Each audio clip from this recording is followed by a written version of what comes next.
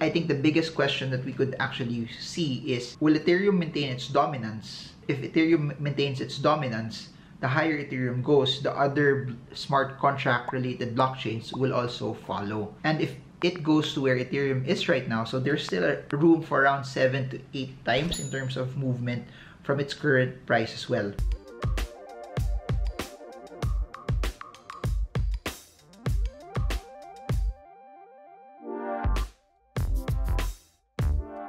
Hey guys, so in this video, let's talk about Solana. I want to give you a basic overview on what makes Solana very, very interesting, because truth be told, if you have been following me also since the start of the year, my primary focus on a lot of those smart contract related blockchains where Ethereum was the highest in terms of pecking order. Then I started to place a lot of attention on the Binance Smart Chain, followed by Polkadot and Cardano as well. Before we continue with this video, allow me to share my experience with Canon Maxify, which was a very, very good and amazing experience for me, as I have been using printers for years, but by far and large, this is one of the best printers that I have ever tried. First of which, it was so easy to set up, just looking at how it was built, how sturdy it felt, and how easy it is for someone to be able to go from the box and to be able to do it by myself. That being said, I appreciated how easy it was to be able to fill up the ink. It was so easy, it was so convenient, and the inks that were given were massively a lot. After plugging everything, putting all the ink, I tried to set up and do the test print. It was such a breeze. What I appreciated about this is that it had a QR code function that allowed me to easily set up my phone and print directly, and without going through so much just to be able to print as well. So you can connect this via Wi-Fi or directly straight to the printer itself. So if you want to know more about it, visit the Canon Authorized Stores near you, follow the Canon Online Stores as well in Lazada and Shopee, and join Canon's Viber community for exclusive promos and offers. I'll put the links in the description below for you guys to check it out. Now back to the video. And somehow, someway, Solana, which started less than 2 years ago, came from about $1 per coin last April 2019 to around 240 plus US dollars per 1 sol. And by the time of this video, it's currently the 5th largest cryptocurrency with around 69 billion in terms of market cap as well. By the time of this recording, Ethereum is around 554 billion US dollars, while the Binance Smart Chain is around 103 billion US dollars. And with that premise, if it tries to attack the market cap of Ethereum, we have around 7 to 8 times still movement for it to go to where Ethereum is today. In my opinion, Ethereum is still, in terms of the pecking order,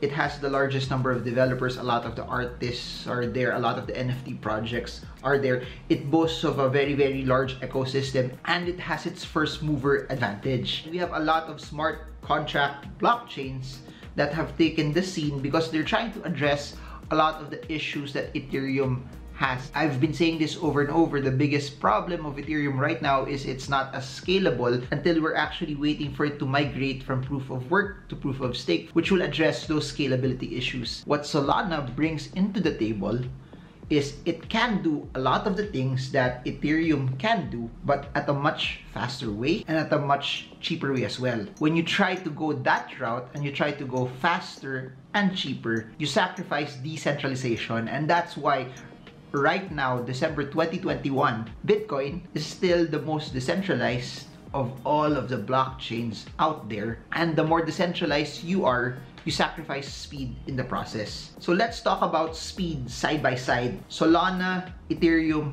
and Cardano. As I mentioned earlier, the biggest problem with Ethereum is it's not as fast, because Ethereum can only process about 15 to 30 transactions per second.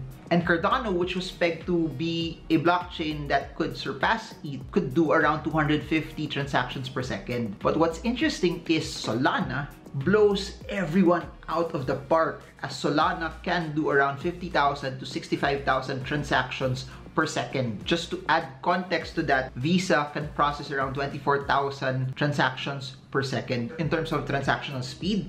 That's what makes Solana very, very interesting, because it could process more at a very, very fast rate. However, the biggest advantage of Ethereum is that we have seen it live for quite some time, with a large amount of load. Having the capacity to hit 50,000 to 65,000 transactions is amazing, but we still need more data and evidence later on when the system or the blockchain has a larger amount of transactions already. Because it's just like saying that this car can take this much weight. Until we actually see it carry that much weight, that's when we'll actually also see in real life how big of an effect that load is for that particular car. But just looking at the sheer speed of Solana alone, I think that's what's creating a buzz for a lot of people to enter Solana, because it could do a lot of things that Ethereum can do, but at a faster way. One of the biggest issues, as what I've mentioned earlier, for Ethereum is its cost. Since it's still doing proof of work, you have miners who are validating the transactions, which makes it very, very expensive. And for those who are into the NFT space, for those who have done transactions via decentralized exchanges, you know how expensive those gas fees are. And for Ethereum, it could go from a range of as low as $4 to as high as $20 per transaction, which could significantly make sending money or making transactions that are smaller very, very impractical. And for a lot of people who are coming in from fiat and transacting in Ethereum, regardless if it's buying NFTs or just doing some transactions on-chain, that becomes a very, very expensive proposition. Solana's transaction fee is about 0.00001 4 zeros to about 0.00025 cents. That low. So imagine the amount of savings that people can get just by doing the same transactions but doing it in Solana instead of Ethereum. One of the reasons why I like cryptocurrencies is the ability to be able to send assets borderless at lightning fast speeds. I've noticed a lot of people have been staying away from sending USDT, USDC via Ethereum because of the costs that are attached to it. For those that want to save, they've been going other alternative routes as well. And looking at it from Solana, its proposition that it's cheaper and faster is something that's very, very interesting. It's just that though, every time you do that, you sacrifice security and decentralization, which is one of the biggest proponents of cryptocurrencies. Somewhere around August, September, October, we've seen Solana move up from below $100 to see it rise into prominence from 100 going to 200, then dropping a bit, going to 140 to where it is right now. As the market continued to push up, so did Solana. And one of the reasons behind the current push was NFTs. And as you all know, NFTs have taken the market by storm, particularly Ethereum. But there are developers, there are investors, there are artists, there are collectors that are trying to look for a cheaper route as well. And there are people who have been banking on Solana as an ecosystem to allow them to do the things that they originally wanted to do in Ethereum, but at a cheaper and faster way. If you're asking for what's the proposition for Solana aside from its speed and aside from it being cheap, a ton of NFT projects that are being built there. And I even made a video about it, interviewing the co-founder of Genopets.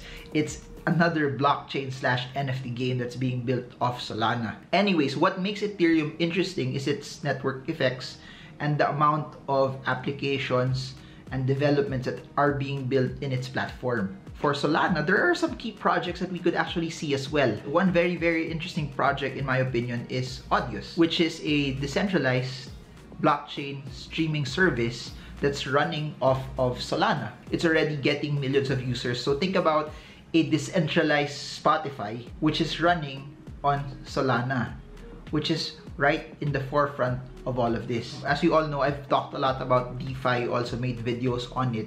And a lot of the DeFi videos that I made were primarily in Ethereum and the Binance Smart Chain. Solana has its own equivalent, which is called Solend. Think about Aave, but in Solana. Solend allows people to lend their tokens and get yield towards it. One of the things that makes it so interesting and allows it to transact faster is its consensus mechanism. For Bitcoin, Ethereum, it's proof of work. For Cardano, it's proof of stake. For Solana, it uses proof of history. So what proof of history does is it creates timestamps in the blockchain that could be referenced for validation. It just looks at a specific timestamp as a proof that the transaction really occurred. For you to be able to visualize what I'm trying to say is try to imagine going in a vacation that you are in London and you took a selfie from your phone that you were in the Tower of London in December 31, 2020 at exactly 10 p.m. Because you have a picture, that's enough proof for yourself to know where were you exactly. And that's what proof of history does. It looks at a snapshot, it looks at a picture, which serves as its proof already that that particular transaction actually happened. That's why it's faster, because you're just looking already at a picture, at a snapshot, as compared to going through the entire database for you to be able to confirm if the transaction actually happened. So in terms of tokenomics, by the time I'm making this video, there's about 305 million Solana coins that are in circulation, and Solana has limited annual issuance, which is given as a reward to those supporting the cryptocurrency. In terms of its supply, it grew by 8% initially, but that will decline by 15% annually per year until it ultimately reaches 1.5% annually, which will be its fixed ongoing issuance moving forward. So 1.5%, which is, when you compare it to inflation in different economies, somehow relatively low. I want you to focus on two things also that are very important: the total value locked in Solana and the number of wallets that are active and that are being opened. And what's interesting about that is that it's growing at a very, very fast rate. However, I just want to note this, that everything in the cryptocurrency space, especially if the project has merit, is going at a very, very fast rate. A lot of these L1 blockchains that are very significant, it doesn't matter if it's Ethereum or Avalanche or Polkadot, that because they have so much merit, I really believe that adoption will just continually make these blockchains continue to grow and move. That's why this whole space, because it's so interesting, will still grow through the years. And I really believe Solana will be a very, very big part of it. The fact that it's now the 5th largest cryptocurrency speaks volumes of the amount of trust, the amount of participation there is to it. And if you're looking for and trying to analyze how much legs does this have to continually move up, maybe you can base it on how Ethereum was actually moving, and maybe you can also base it also in terms of where Bitcoin will go, because where Bitcoin will go, the entire market follows. I think the biggest question that we could actually see is, will Ethereum maintain its dominance? If Ethereum maintains its dominance, the higher Ethereum goes, the other smart contract related blockchains will also follow. And if it goes to where Ethereum is right now, so there's still a room for around 7 to 8 times in terms of movement from its current price as well. What's very, very important above and beyond selecting your favorite token and coins is building a base on what you like the most and adding certain tokens and coins to that base of yours already. So it could be your base is Bitcoin and Ethereum and you're adding Solana to the mix, or your base is Solana and adding other tokens. It's more of preference. It's more of the amount of risks that you're willing to take, because at the end of the day, the trade-off will be this: Bitcoin and Ethereum are the relatively safer ones, larger ones also, but the biggest trade-off of that is the larger the market cap, the upside also becomes relatively smaller, and the ones that are relatively smaller will also give you a bigger shot of a larger upside as well. That's why I'm going through all of this layer 1 smart contract blockchains, and I'm gonna make a series out of this as well to be able to give you as much value attached to it. So after this, I'm gonna try to analyze Avalanche as well, or if you guys have other questions, feel free to put it in the comment section below and I'll try to make videos on top of that. So there, if you want to know more about cryptocurrencies, check out all of the links in the description below. If you want to invest in cryptocurrencies and try it out, check out Binance. They're one of the largest crypto exchange in the world with a vast selection of tokens and coins that will allow you to be able to trade interchangeably. And for those who want to learn how to trade technical analysis, or at least learn the rudiments of it, I have books written about it, that particular topic, and I have an on-demand Zoom recorded course that's also available for you to be able to watch for a month. So they're all in the description below. If you guys have questions, feel free to put it down and I'll try my best to be able to answer you and to help you in this journey. And what's amazing about this is I've been making videos about cryptos already for about a year, and it's so nice that we get to learn together. And in my opinion, I have been learning via practitionership and doing it, investing in it. And that's what I suggest also to all of you. Don't just take whatever you hear and see in YouTube. Do your own due diligence, study, take the time to learn, then start double down and execute. Because at the end of the day, execution will give you the largest amount of learnings as well. What do you guys think? Do you like Solana? I want to hear your thoughts. Put them down below. This is Marvin Germo. I hope this video helps you trade well, trade strong, trade smart. See you all again soon, and God bless you all.